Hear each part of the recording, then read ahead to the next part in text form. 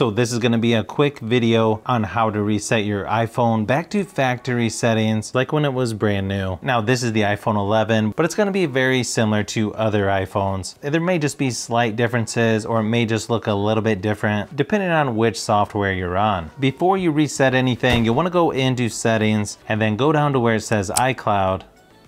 You go into manage account storage where it says backups.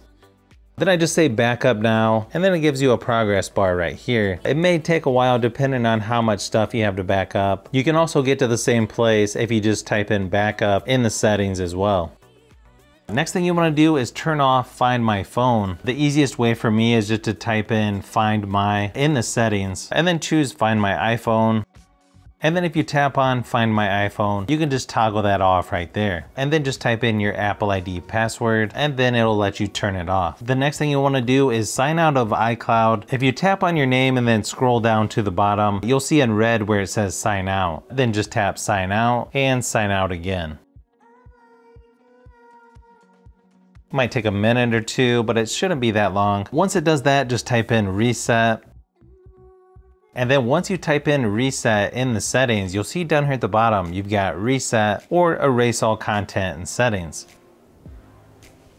Then you'll just want to say continue, put in your password, then just tap on erase iPhone.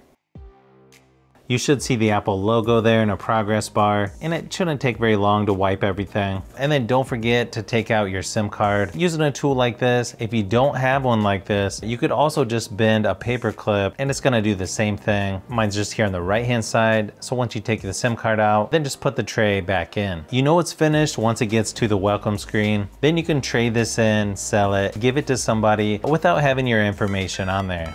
So if you've made it this far into the video, you may want to say thanks by subscribing, and don't forget to give a thumbs up if this video was helpful. This is Brian from Fishbee Productions. Thanks for watching, and I'll see you on the next one.